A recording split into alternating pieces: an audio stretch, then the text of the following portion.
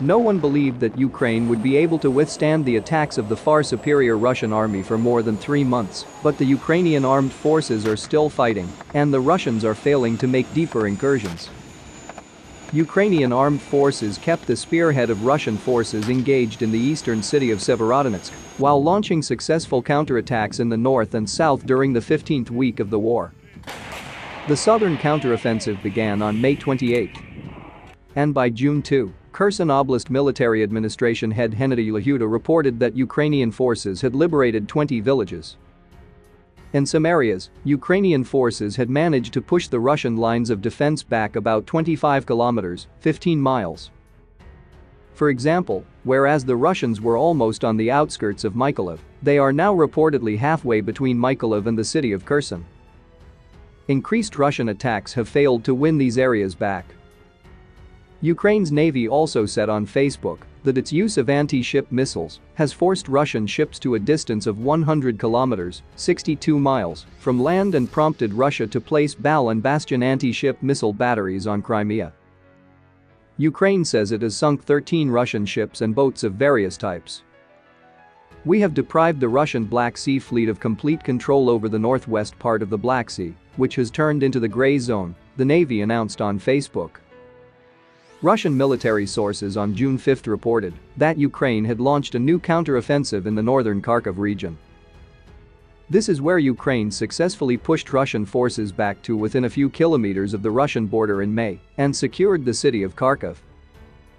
The heart of the struggle was the city of Severodonetsk, where Ukrainian and Russian forces appear to have gone back and forth. Russian Defense Minister Sergei Shoigu claimed on Telegram that his forces have captured the entire residential part of the city and continue to fight for the industrial area. Russia launched the battle for Severodonetsk on May 25. Given that the city is only about 25 streets deep from east to west, and Russia has committed the flower of its forces there 10,000 men backed by relentless artillery, mortars and air power, Ukrainian forces appear to have held out admirably. Despite Russia's tenfold superiority in artillery there, as reported by the head of Ukraine's military intelligence Kirill Budanov, Russia has failed to surround Severodonetsk, take neighboring Lysychansk or ford the Seversky Donets River, which lies between them. Ukraine has proven the more versatile and resilient combatant, says the Institute for the Study of War. The Russian military has concentrated all of its available resources on this single battle to make only modest gains.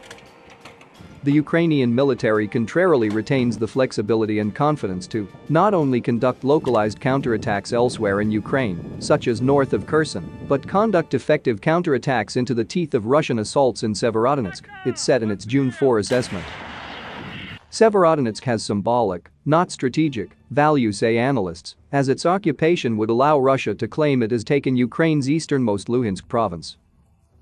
Russia's drive in Luhansk is the desperate gamble of a dictator staking the last of the offensive combat power he can scrape together in hopes of breaking his enemy's will to continue the fight, wrote Frederick W. Kagan, senior fellow at the American Enterprise Institute think tank, referring to Russia's President Vladimir Putin. And let him claim that he's taken all of Luhansk Oblast.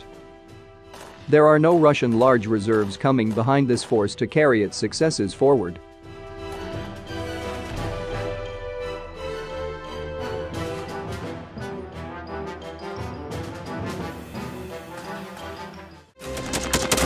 Thanks for watching, and don't forget to subscribe. Also, if you want to support Warthog Defense, please become our member and get early access to new videos, exclusive members-only videos, and become administrator in comment section. The membership link is in the description. Rescues every day. We had a guy last week at 6 rescues in 6 days. You know, he's doing the job every day.